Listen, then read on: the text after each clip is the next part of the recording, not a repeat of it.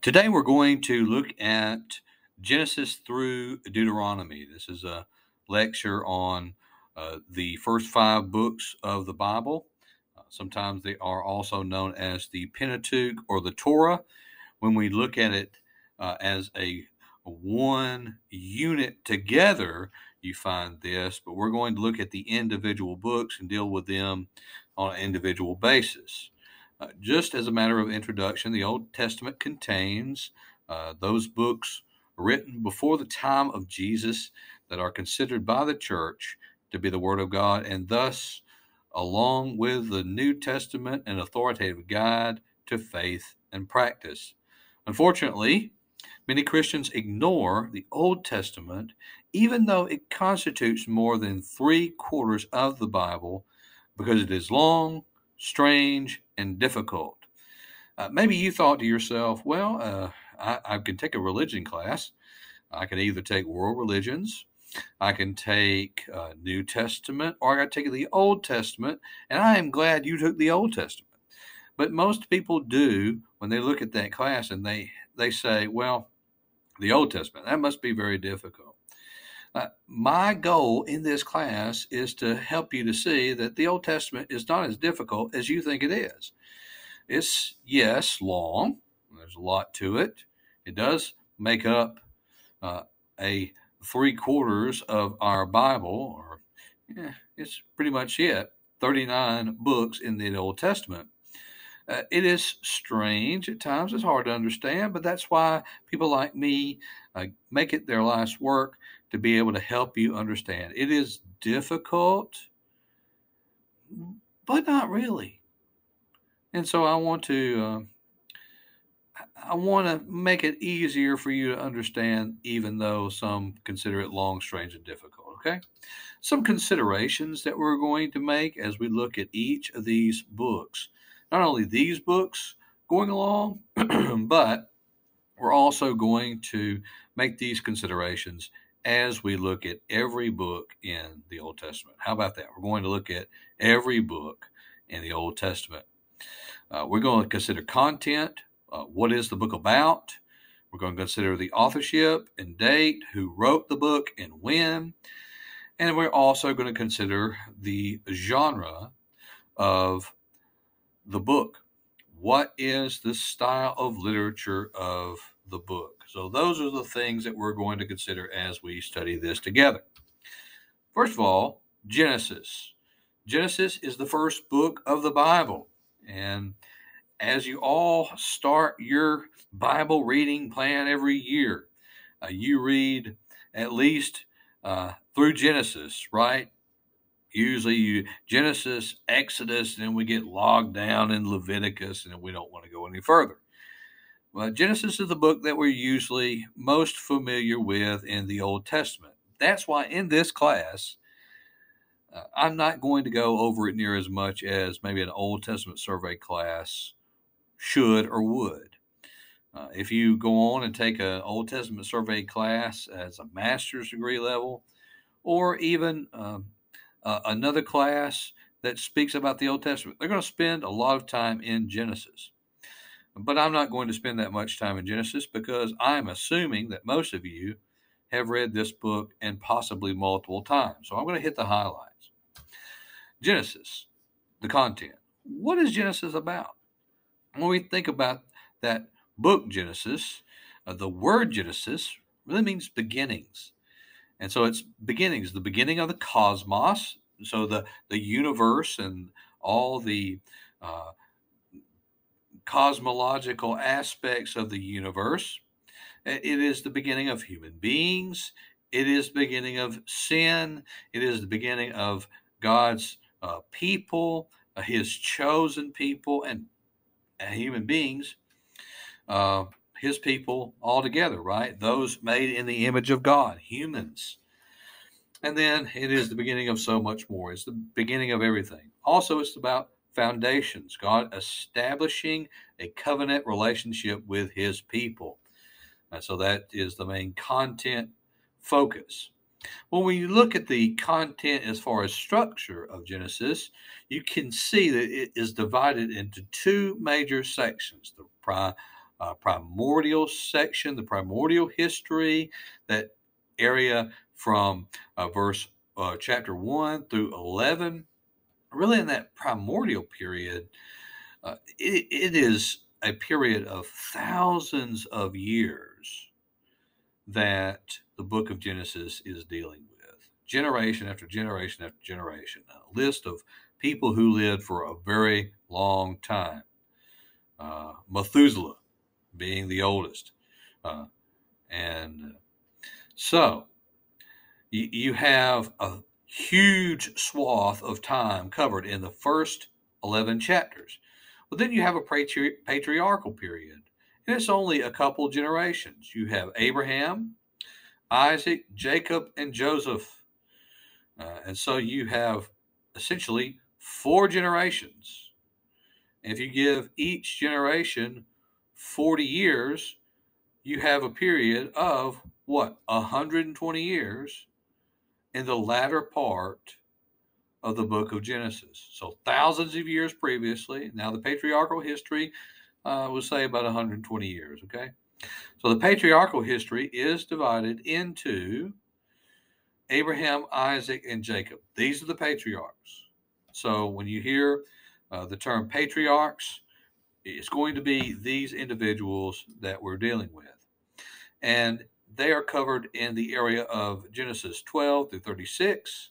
This is chapters, and chapter 38. Then you have the latter part of the book covering the story of Joseph, son of Jacob, favored son of Jacob, Joseph and his coat of many colors, if you've heard of that. And so that is how Genesis is divided up structurally. Well, what about the themes? The theme of Genesis, particularly in verses or chapters 1 through 11, contain 4 stories that follow a fourfold theme. First of all, the theme of sin. Adam and Eve rebel by eating from the tree of the knowledge of good and evil. And so we have sin, and then you have God announcing judgment on the serpent, judgment on Eve, judgment on Adam. They are rebuked. But then a sign of God's grace. God provides a sign of his grace by clothing their nakedness. Remember, after they had sinned, as the Bible tells us, they realized that they were naked, and then they were ashamed. They hid, and God, all that King James verbiage, walking along in the cool of the day in the Garden of Eden, and calls out to Adam and Eve, and they hid themselves. They were afraid of God, but God clothed their nakedness. Really, it was the first time blood was shed. So God covered them with animal skin, right? So before they were covered with what? They covered themselves with fig leaves. We'll say they did. All the art tells us, right? If the art tells us, that's true. But they covered their nakedness. But God made clothing for them, and it was made by animals. So what God had to do is God had to shed blood to cover them. Sounds like a foreshadowing of something to come. And then God executes judgment.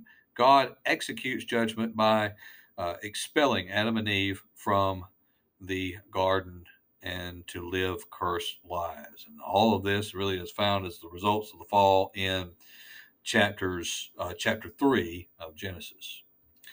Other themes for the latter part, you have the lives of the patriarchs. Those are 4 patriarchs. God's relentless commitment to his promises. So the example, the promise made to Abraham. God makes a promise to Abraham that he will be a father of a great nation. Even though Abraham is an old man, he's called out of the area of Mesopotamia. He's called out, and he's supposed to go to a land that God is going to prepare and will prepare for those who will be the result of a union between he and Sarah, and it will be the fruit of that union that God will use to build a great nation. Of course, we know what happens with Abraham and Hagar and Sarah. Um, Sarah tells Abraham, well, go lay with my maidservant Hagar. They have Ishmael, but the promise isn't made through Ishmael. The promise is made through Isaac, the union between Abraham and Sarah, and that will ultimately be the one through whom God chooses to build his nation and his people. And they will be as numerous as the sands on the seashore, right? But then you have the threat. The threat is that Abraham has no heirs and his wife is barren.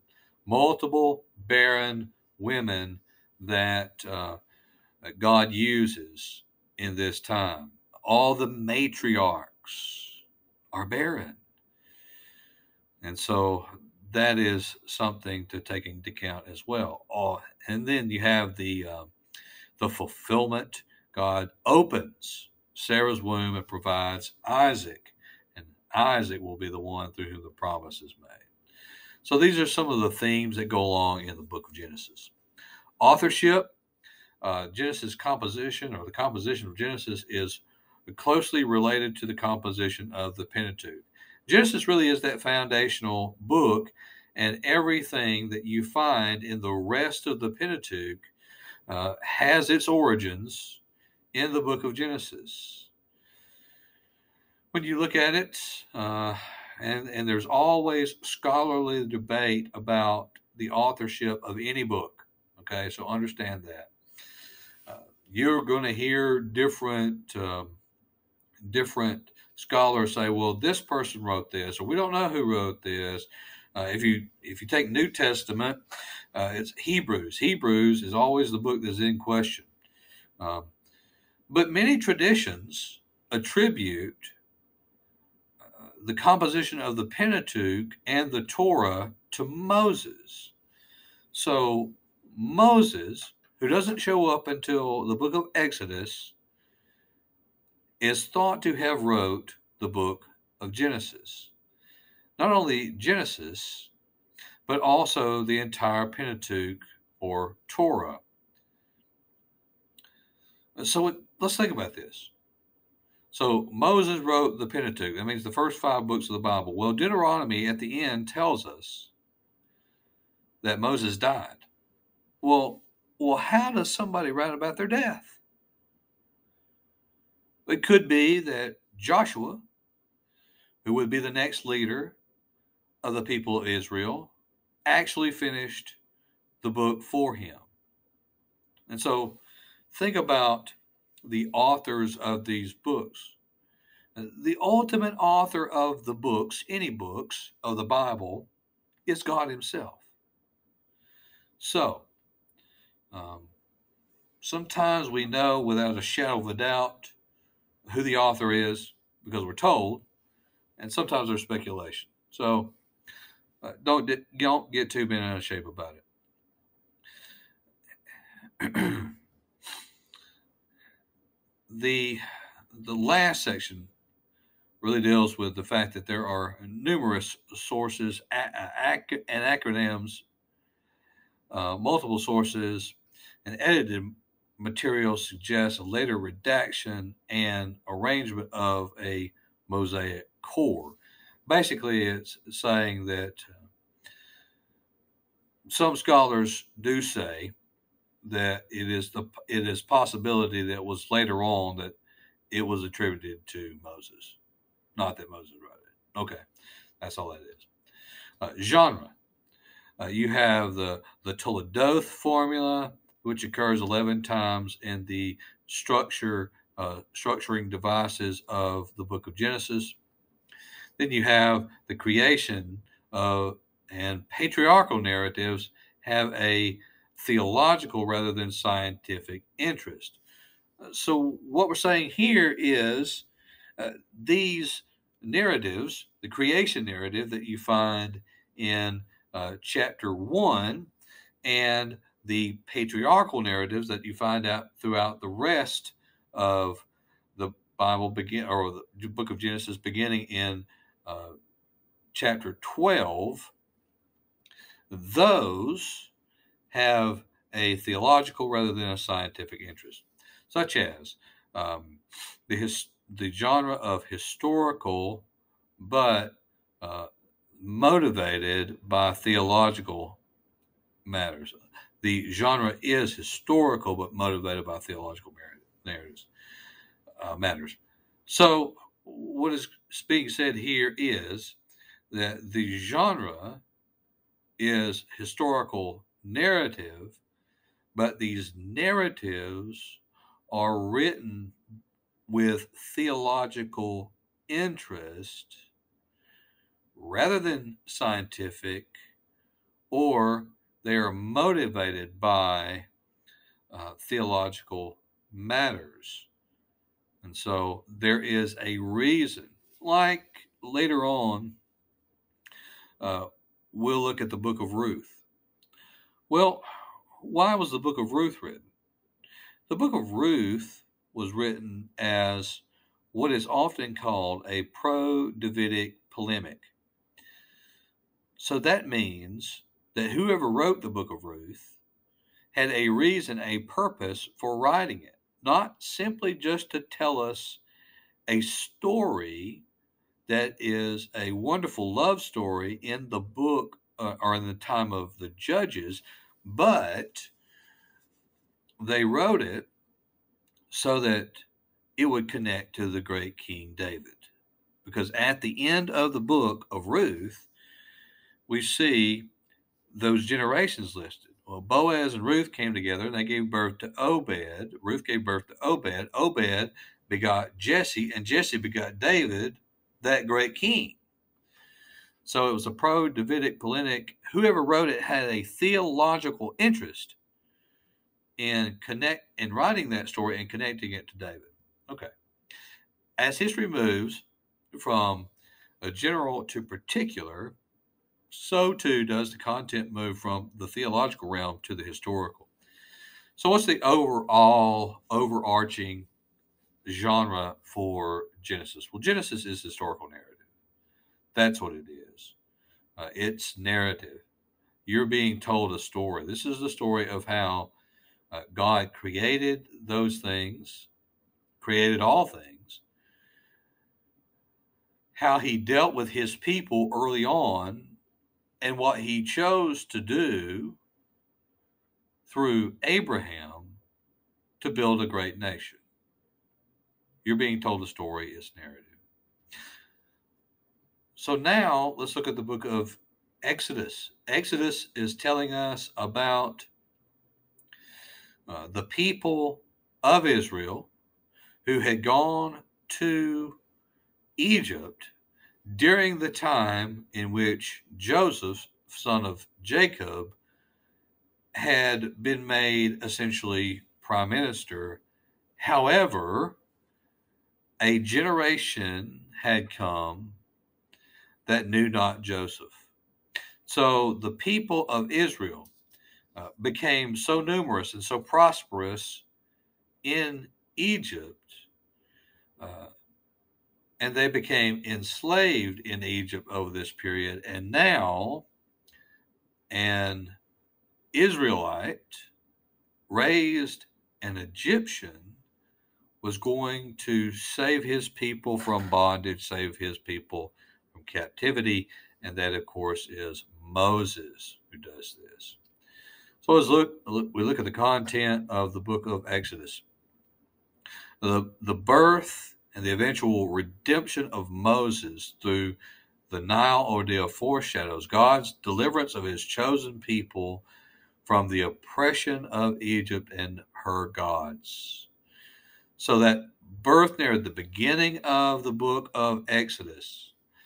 By the way, very few you get with Moses an opening of that birth narrative and what goes on with the midwives and what goes on with Moses being found in the Nile River by Pharaoh's daughter and him being raised in the house of Pharaoh And that's a 40-year period. And then uh, uh, Moses slays the Egyptian, and he is confronted by his people, and those he sees two Israelites fighting together, and he tells them, well, they should be fighting their brothers. And they look at him and they say, what are you going to do? You going to do the same thing you did to that Egyptian? And then Moses goes out into the wilderness. Well, that's another 40 years before God calls him through the burning bush. He's out watching the flock of Jethro, his father-in-law, and God tells him that he's going to go and he's going to deliver the people of Israel out of the hands of the pharaohs, out of the hands of Egypt, and they're going to escape bondage. Well, that's another 40 years. So Moses is 80 years old when he goes back to Pharaoh. And then he spends the next 40 wandering around in the wilderness again. I always thought that was fascinating. It is fascinating stuff, okay? Then content, you see the plagues, likewise where Yahweh, this is the name of God, often used in the Old Testament's Hebrew. We're talking about here judgment and upon the Egyptian deities. We see those plagues that take place. Then you have the Passover, and the Passover represents the culmination of Yahweh's commitment to his covenant people. Remember, during the Passover, what happens is, they would slaughter the lamb, the unblemished lamb, and they would take the blood of that lamb, and they would put it over the doorpost. And everywhere the death angel saw that the blood was over the doorpost, they would pass over that home. And so all the Israelites knew to do that. And so the death angel passed over all the Israelite homes. But those Egyptians who did not do that, they lost their firstborn. And so it was kind of the straw that broke the camel's back as far as Pharaoh was concerned. He said, just get these people out of here, right? Get them out. And then in this, you see that Yahweh as the divine warrior of Israel, or for Israel. The received relationship between Yahweh and is defined by covenant relationship expressed in the wilderness tabernacle and divine instructions. God was tabernacling with his people. God set up camp with his people. He was there with them. He was a pillar of fire by day, a pillar of fire by night, and a cloud by day, right? He was always with them. And then you have the Israelite camp that is set around in the wilderness sanctuary with the area in the camp set as ritually clean, and the area outside the camp is set is ritually unclean. So it's unclean outside the camp, okay? There's a lot going on in the book of Exodus. I'm just hitting highlights. Authorship, date, the setting of Exodus is the Egyptian captivity of Israel. No Pharaoh is named, and there are no historical indicators in the book. There's nothing to tell us a time frame, is what is being said. But we're looking. So if he were to say, Tutankhamun is the Pharaoh, we would know exactly where this book lays. But the author did not. The historical Exodus may have occurred at the early date of the 15th century, or year 1447 BC, or at a latter date, 13th century, that is 1250 BC. So you'll hear this in Old Testament studies, particularly early date, latter date. That's going to, it's not going to really affect the validity of the word and message itself, but it might change the context. It will change the context in which that message is delivered. Early and late Exodus dates can be derived from the biblical uh, and archaeological evidence. Uh, so, genre. The book has discrete units like the Old Testament and the Book of the Covenants. And so, made within the literary structure, there are discrete units of law. And so it's not, we can't just say, oh, it's all narrative.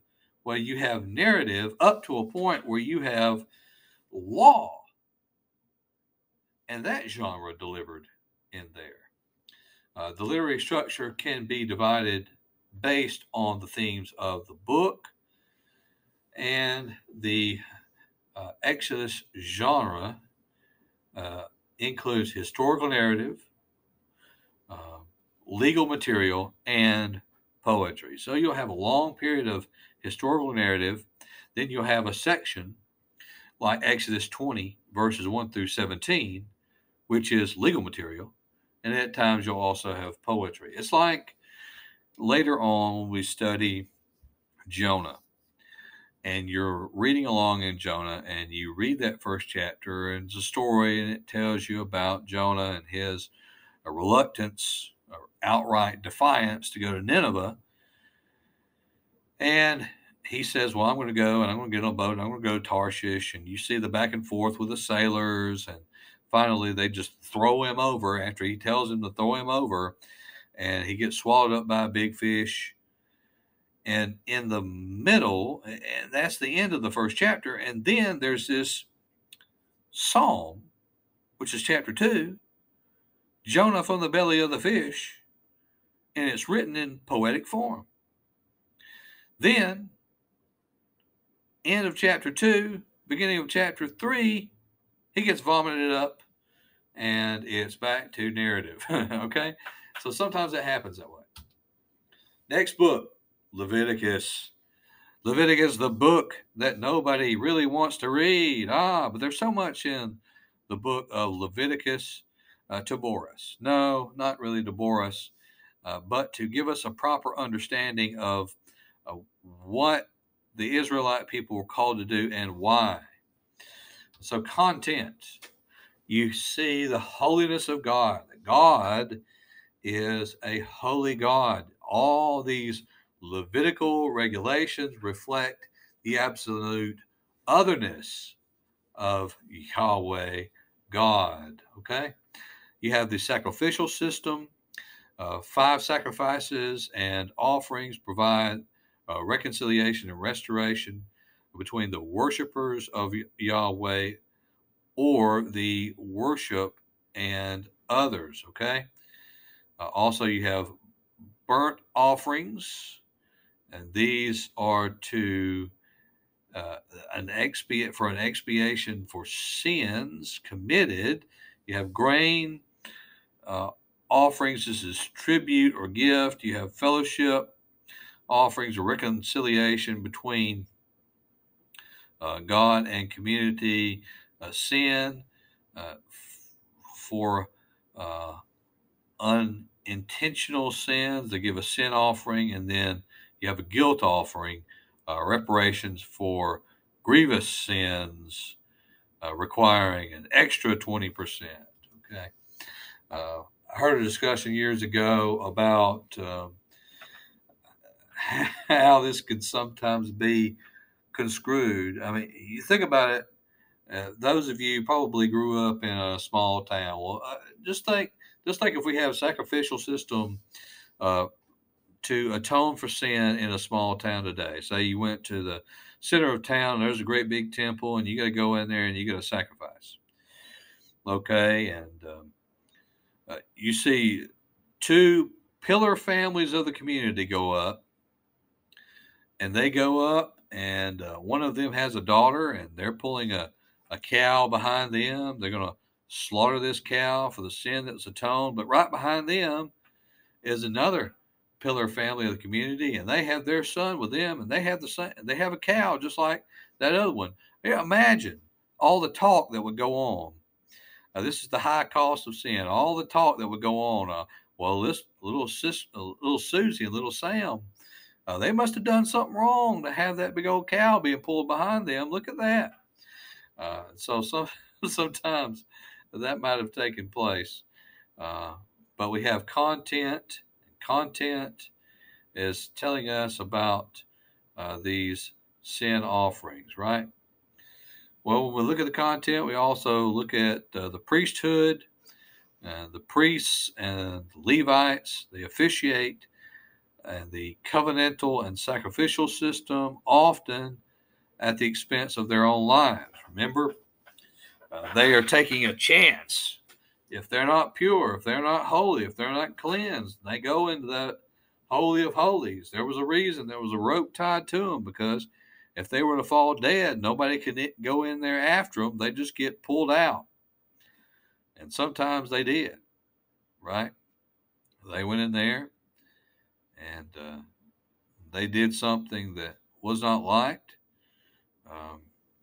They were going to go down for what they did. It's just a illustration of the power of God and the fact that when they were to enter into His presence, they needed to be ready to be to enter into His presence, right? Then you have purity codes. Ritual purity and cleanliness is a prerequisite to take part in the covenant relationship. Also, holy code, which refers to the matter of conduct among neighbors, foreigners, widows, and poor. Authorship and date of Leviticus. The context has the Israelite tribes in the wilderness receiving the sacrificial and purity and ritual purity instructions by Yahweh versus Moses. The events cover a period of 1 month. Where is Moses? Moses up on the mountain. Then we have compositional view. Compositional views are related to the Genesis and the Pentateuch overall. So the greater Pentateuch is what we deal with when we deal with author and date of Leviticus. Genre, mainly legal. Okay, this is law. This is a law genre. We have the Holiness Code, which makes up a discrete unit, but we also have the sacrificial laws. We have priestly narrative. We have ritual laws with the Holy Code that make up a unified book. Leviticus is a bridge between Exodus, continuing legal and cultic laws, and Numbers, demonstrating Israel's lack of obedience to the covenant stipulations. So that is Leviticus. Hang on with me. 2 more books, okay? Numbers. We're going to hit Numbers pretty quickly. You know what Numbers is about? Numbering, okay? We're numbering the people. It's a census. We're going to put all the people together. We're going to make sure we got them all, right? Then we have the rebellion and the death of one generation above the age of 20 that provides for the life and inheritance of another generation under the age of 20. The spies are sent out, and they come back. They see the giants in the land. 2 of them say we could do it. Everybody else grumbles. I'm making way too much summary, okay? But what happens? Right before they get into the promised land, a lot of people are going to die at the end of the book of Deuteronomy, even Moses himself. So this is content that takes place in Numbers. Then you have 2 censuses, chapter 1 and chapter 26. Prepare the reader for the death of those listed in the first, and the military enlistment for those selected in the second census. Authorship and date numbers occurs from the second year after the Exodus to the entry into the land, so a 38-year period. The narrative is a telescope account of Israel's wilderness experience. What goes on in the wilderness wanderings? Mosaic writing is cited in Numbers 33, 1 through 2. Now, here's what you read in those two verses. These are the journeys of the children of Israel who went out of the land of Egypt by their armies under the hand of Moses and Aaron. Now, Moses wrote down the starting points of their journeys at the command of the Lord. And these are their journeys according to the starting points. And you'll go on and read of the journeys, okay? But the biblical author, the narrator, is saying Moses wrote these things down. So that's why Mosaic authorship is often cited. Genre, here's the literary structure, geographic structure that you find in the book of Numbers. It's telling you about the geography of Sinai, Kadesh, and Moab. This is where they're wandering. There is a thematic nature, thematic structure based on the census and the judgment of the first generations, followed by the census and success of the second generation. The genre can be described as theological narrative. Really, it's historical narrative with theological interest of the life in the wilderness mixed with law. So that's really what we get when we get Numbers. Deuteronomy, final book of the Pentateuch, and this is really the last instructions of Moses before they go into the promised land. So content, Israel becomes a unified collection of tribes with a national identity. Of course, these tribes are based on the 12 tribes of Israel, which come from the sons of Israel. Who is Israel? Israel is Jacob, back on into the Old Testament. Back on into Genesis. Then you have the centralization of worship occurs at the place the Lord your God will choose. And so you're going to have that place in which the Lord God will choose. That will be the place of worship. The land that the God of your fathers is going to give you, this is a divine covenant gift of to Israel.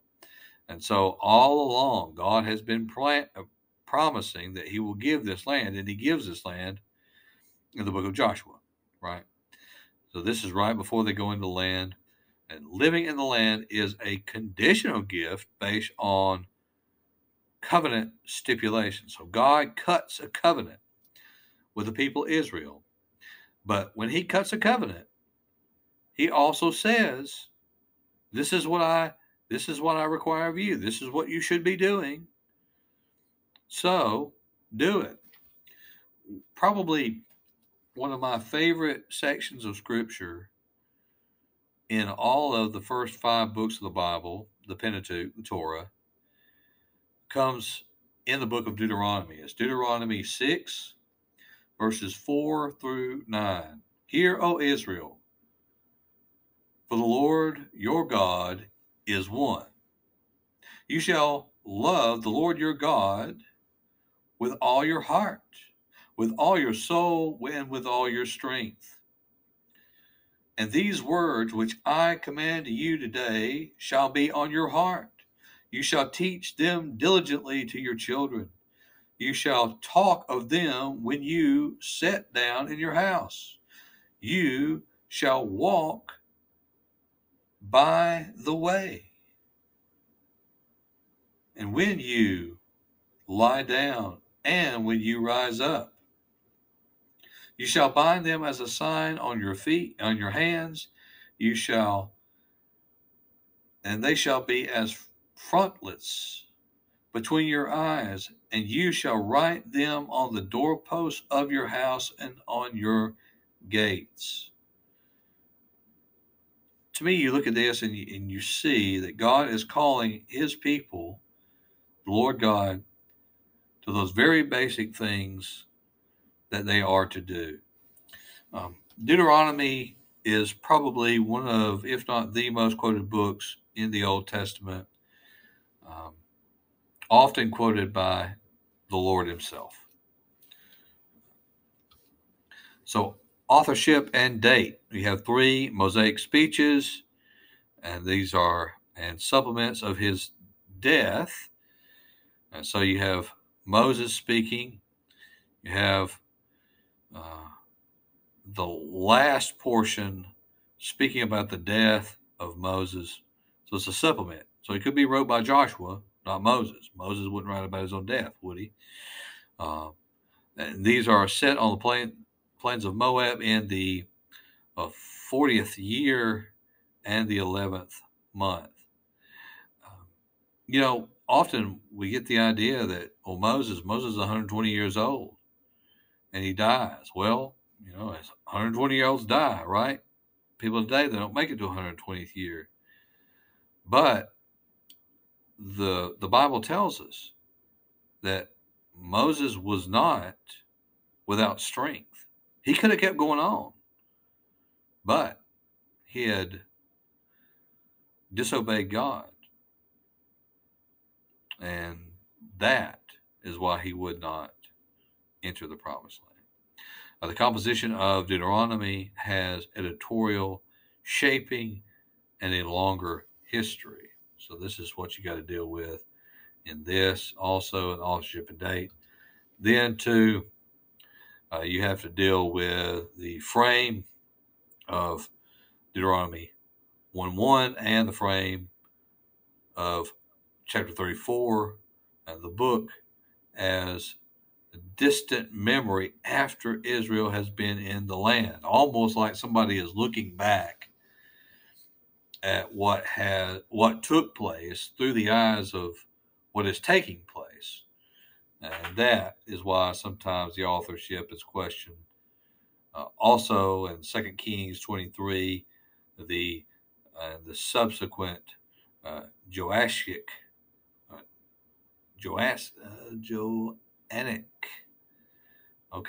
reform suggests that Deuteronomy was the book found in the Jerusalem temple. So it is a reference to that book in that material. Genre, Noth's Deuteronomistic history, DH, reflects a literary and theological unity for Joshua through Kings. Almost like this is a narrative, historical, leading up to what will take place in the next larger section. Of course, the section between Joshua and Esther. This is the history section filled with historical narrative. What this is saying is it could be that you could actually hit historical narrative beginning in Deuteronomy and write it on out. You have observable association with Hittites and Assyrian treasuries, also historically. And then You have the 3 Mosaic speeches right there, and this supplemental relating to his death. So those are part of the literary genre. That's speeches of Moses and that supplement of his death. I know this was a long lecture. I don't. I'm not making any promises, but pretty much it's going to be the longest lecture of the class. Okay, it's running 45 minutes.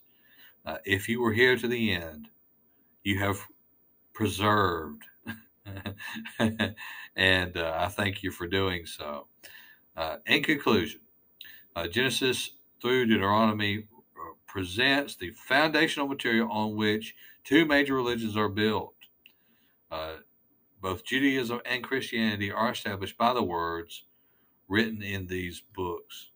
This is foundational to those religions, and all of what is found there makes an impact on them in a profound way. Thank you. And here are some of the sources that I used in putting together this presentation.